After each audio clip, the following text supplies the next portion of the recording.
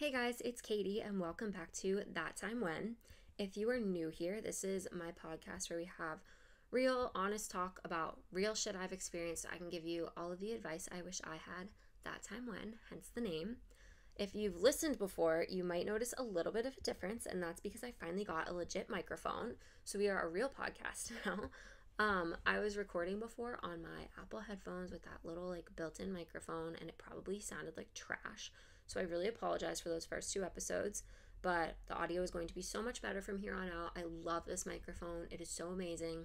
I feel so legit, like I'm sitting here with my big headphones on and my mic in front of me. Like I feel like a real podcaster, and I'm not gonna lie, I feel so cool, and I am like in my element. Like this is fun. And that being said, this microphone also picks up like every single sound. So if you hear any weird noises in the background, I apologize. I live on a main street, so there's like a ton of noise. There's a train going by right now.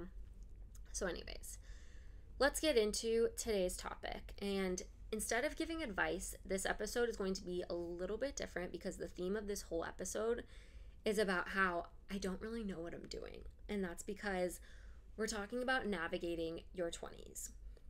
Now, I feel like there is so much about life that you experience or have to learn in your 20s, and it's really hard. Like, your 20s are just not easy. And honestly, sometimes, like, to give you a little bit of an analogy here, I feel like I am running around with a blindfold on and trying not to run into a wall or, like, fall off a cliff. Um, so yeah, let's first talk about transitioning out of college because I feel like that is a really big transition and it's not always an easy one. Now, I want to caveat that I didn't love college. I really wish I did, and I have so many friends who had like amazing college experiences, but it just wasn't necessarily for me, and I was like past ready to be done by the time I graduated.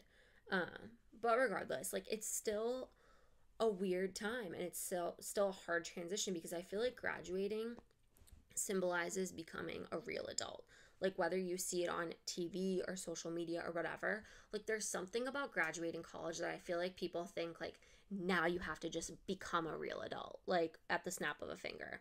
And I don't know how the hell they expect that because like you have barely experienced real life at this point. So how are you supposed to know how to adult if you haven't done anything yet? I mean, it wasn't too long ago that you were probably like blacking out at a bar or a frat house, and you probably have younger friends still in college who are doing that. But on the flip side, you probably also have older friends who've started to transition onto the next phase of their life, and like you're just at this weird in between. And at that point, everyone you just graduated with is in that same weird in between situation. So you kind of just have to figure out this new chapter of your life as you go. And there can be a lot of pressure, I think, associated with that to figure it out fast, whether it's like your parents pressuring you or maybe your friends, I don't know, or maybe it's like your job if you've already started your first big girl job, or even just society in general. Like I said, I feel like society puts a lot of pressure on 22, 23-year-olds, however old you were when you were graduating, to just figure out adult life so far. And on top of this, it's like you're either trying to find your first big girl job or you're just starting that job. And I don't think I need to go into the stress of the job hunt. Like, I really think that goes without saying because I'm sure we have all been there and we all know that it totally freaking sucks. But something about this that I think people don't talk about as much is just the bigger question of figuring out what it is that you want to do with your life.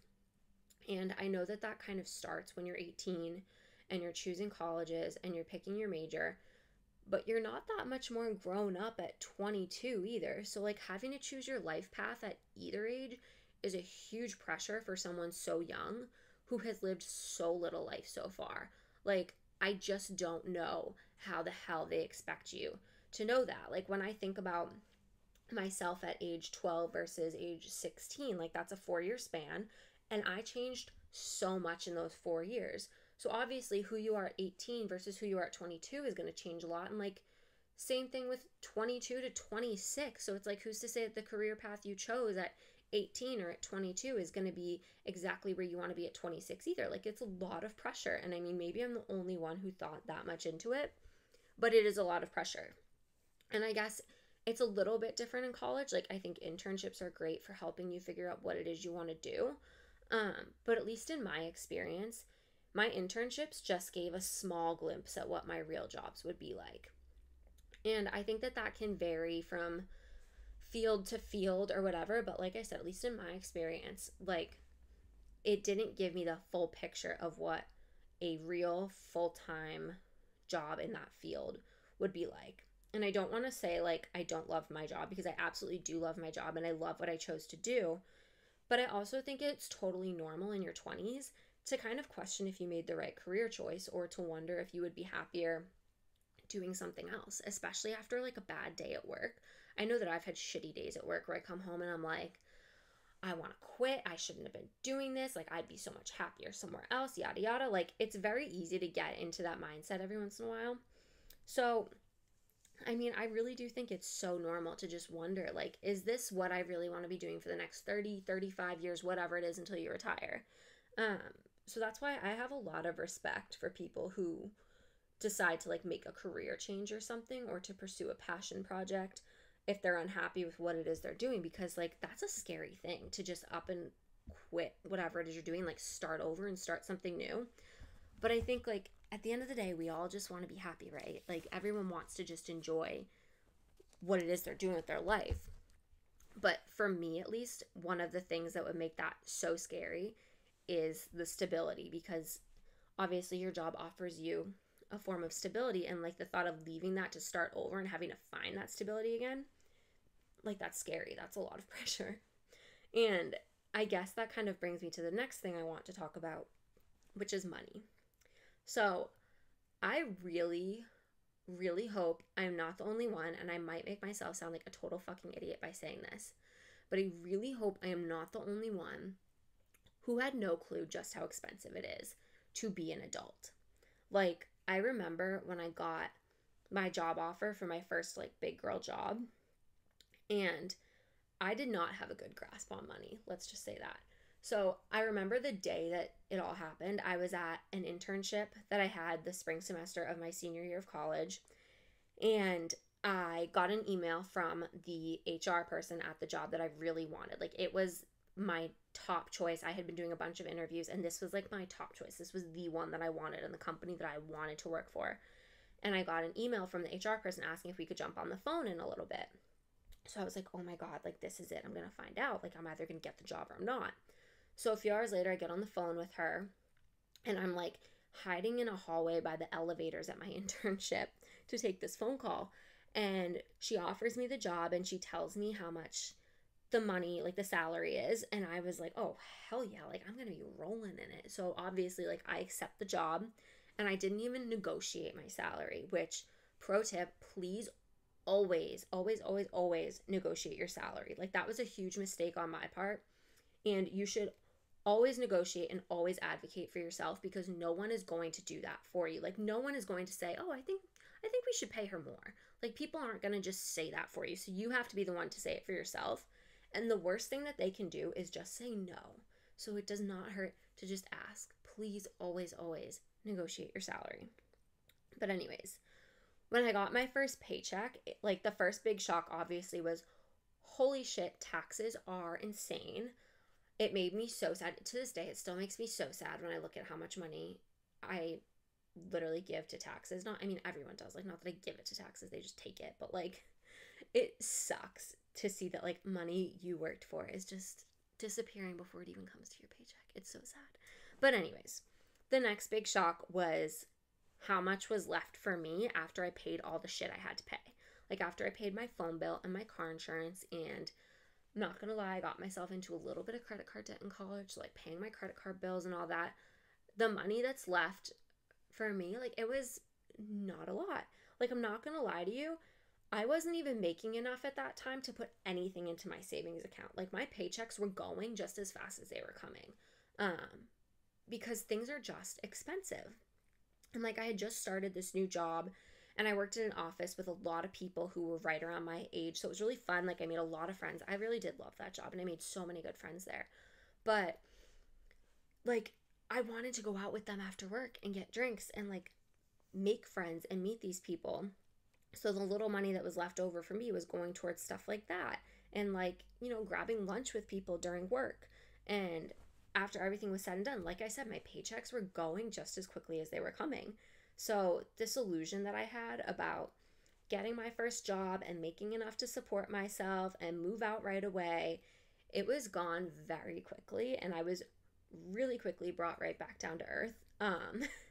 Yeah, it sucked. It was a shitty realization, but I mean, like, that was kind of my first, I don't want to say slap in the face from adult life, but like, yeah, it was kind of my first slap in the face to like, so this is how it's gonna go. And I've gotten smarter with my money as time has gone on, but of course, like, the older you get, the more expenses you have, and literally nothing is cheap in this world. Like, absolutely nothing. I mean, groceries. Like, does someone please want to tell me how I spend at least $125 a week on groceries for literally two people? Like, it's insane. And I know that that's cheaper than going out to dinner. Like, 125 would probably be a nice meal out for us. But like, that still is not cheap. That's a lot of freaking money. And another thing that's not cheap, getting your car fixed. I recently had to get new brake pads and rotors on my car, and literally it was close to $1,000. And like, it's not like you can just not get your brakes fixed. And that, on top of it, that's like a maintenance thing. So it's not like, oh, you pay it one time and like it's fixed. Like, no, that's something you have to do every once in a while, and it's like almost $1,000. Like, that sucks, just to keep up with your car. If you don't own a car, like, and you live somewhere that like owning a car isn't necessarily like a necessity, I guess, good for you, because it's so expensive to keep up with a car. And also, another expensive thing that like I think we can all relate to is rent. So I want to talk about moving out, because I was not prepared for everything that goes into living on your own. Like I said, rent is expensive. And once I had a better concept of the value of a dollar, I realized how absolutely absurd the cost of housing is. Like, I also live in Massachusetts, where housing is some of the most expensive in the country, but I do not know where these people get off thinking they can charge the rent they do. Like, it is so nuts to me. And on top of that, housing is competitive. Like, I feel like when I was apartment hunting, I would see a place I liked, I would email them, and it was either already gone or they had already gotten like dozens of other applications. Like, it's not easy to just find a place, sign the lease, like, it's all yours. I mean, maybe sometimes it is, but like, I feel like for a lot of people, like, it's a tough process. And then when you do finally get ready to sign a lease, like, there are so many questions that you have to ask when you're looking at these places and like when you're getting ready to sign. And I don't know how some people just know what they're supposed to ask. Like, literally, when I was going on my first apartment tour, I sat there and I typed into Google, what are you supposed to ask when looking at apartments? Like, a full question. And I put everything into a note on my phone, like all the things I figured I was just supposed to ask, because like I had no idea. So then you finally get the place and like you're getting ready to move in, and if it's your first place, like my current apartment is for me, then you have to literally start from scratch. Like, you have to get everything, like a couch, a coffee table, a kitchen table, all your kitchen supplies, like utensils, all kinds of stuff. Like, you are literally starting from scratch. So aside from that being, first off, very expensive, it's also stressful, because like you start to realize all the things that you didn't know you would need. Like, as you get more settled in, I think you start to realize like, oh shit, like I actually really need that. Or the little things that made your house a home, like when you were growing up, just like the little stuff, as you're getting settled in, I feel like so many more things come to light that you probably should have, but you don't, because you don't know. Like, no one necessarily hands you a list of everything that you need, and they tell you, okay, go to Target, check this all off. Like, a school supply list for your first apartment would be so convenient. Maybe I'll have to put one of those. I feel like those probably exist on the internet, but I should make one. Anyways, also maintaining an apartment or a house or wherever you live, like, that's a lot of work. And I have so much respect for my mom now, because just keeping my little apartment clean totally freaking sucks. And I have no clue how she did that for a whole house our entire lives. Like, I take back everything I ever said. I realize now how shitty it is and how much work it is. Like, knowing how often you have to dust and clean your floors, like not just sweep or vacuum, but like clean your floors and cleaning your counters and cleaning the bathroom and like just everything. Like it's a lot of work. So besides like learning how to do all of that stuff and learning how to adult once you're in your own place, one of the things that was tougher for me was just moving out in general. And there's a couple of things that made that hard about me. So first thing was I lived at my parents' house until I was 26. I moved in with my boyfriend last summer. So from the time I moved home my sophomore year of college, by the way, I moved home after my sophomore year of college and I commuted to school for my last 3 years. I went to a 5-year school, so for the last 3 years I commuted, and then I just moved out at 26. So I was home for a while. But I felt so much pressure to live on my own, and to be honest, I was kind of embarrassed to tell people that I lived at home with my parents because I felt like literally everyone I knew had their own place, and like it was kind of like a scarlet letter or something to be living with your parents. Like I was really embarrassed to say that. Obviously, like my closest friends, I didn't care, but like when people ask like, "Oh, where do you live?" I was embarrassed to tell them like I was living at my parents' house. But looking back, like 26 is young and I should not have been embarrassed at all. So if you're still at home, please enjoy it because you're saving so much money and you're also getting time with your family that's going to pass by very quickly once you're on your own. So I really think that you should enjoy that while you have it. And that kind of leads me into the next thing that was really hard for me about moving out in general. And this, I guess, for me feels a little embarrassing to talk about because I feel like I've never really heard other people talk about this, or at least people I know, but I was really homesick when I moved into my own apartment. I've always dealt with homesickness like my whole life, even as a kid. Like I couldn't go on like vacations with friends because like I would get so homesick. And like even summer camp, I lasted 3 days at summer camp instead of 2 weeks because I like, that's a funny story that maybe I'll tell another time, but I literally like threatened the camp director to let me call my mom so I could go home after 3 days because I could not hack it. But I didn't realize how hard that homesickness would hit me when I moved out of my parents' house. Like the first couple of months, I was honestly a little bit depressed because I missed home so much. Like not seeing my dogs every single day made me cry a lot. Like my dogs, I'm obsessed with them. They are the loves of my life. They are perfect angels. They can do absolutely no wrong in my eyes. And the one thing I kept thinking about is like, oh my God, I'm never going to wake up to my dogs jumping on my bed ever again. Like it made me so sad. I cried a lot about my dogs. But also just like missing my family and all of the comforts of home. It was hard to adjust to. It was not easy. I'm one of 5 kids, so I have a family of 7, and at the time that I moved out, the only one of my siblings who wasn't living at home was my older sister.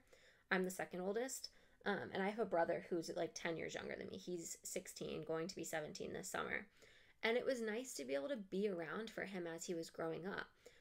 My other siblings and I, we're all closer in age, so obviously growing up, like we all had each other and we could play with each other, but he didn't really have that because he's so much younger than all of us. So at least being able to be around while he was growing up was like really nice. And he's still young, so it's like he's not even out of high school yet, and it's like it would be nice to be around while he's, going through high school. So I was sad about maybe missing out on some stuff there. I mean, I still get to see him all the time. Like I do see my family a lot. I may have talked about this before, but my job is like 5 minutes from my parents' house, so I do get to see them a lot. Not right now because of quarantine, because I'm staying in my apartment. But I do get to see them a lot, but it's not quite the same as living there. And that makes me a little bit sad, and I'm not sure if I'm the only one who went through this or if people just don't talk about it, but it was really, really tough for me, and I still have my days sometimes that I miss living at home. Like, literally last night, I was crying in my bed trying to fall asleep because I just missed my dogs, and I was just sad about not having my dogs around. So, like, I still have my days, and if you are going through the same homesickness I am, it's okay. I think it's normal personally, but like I said, like I'm still a little embarrassed by it. I don't hear people talk about it. But anyways, I do want to talk more about moving in with my boyfriend and dating and friendships in your 20s, but I'm saving those for their own episodes. So there will be more to talk about with navigating your 20s because I feel like there is so much to talk about with this.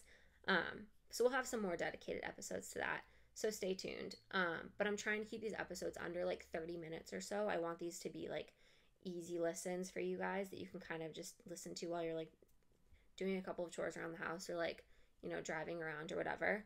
But I do want to say that I think your 20s are tough and no one really prepares you for all of these years. And there's so much that you have to learn and adjust to and figure out.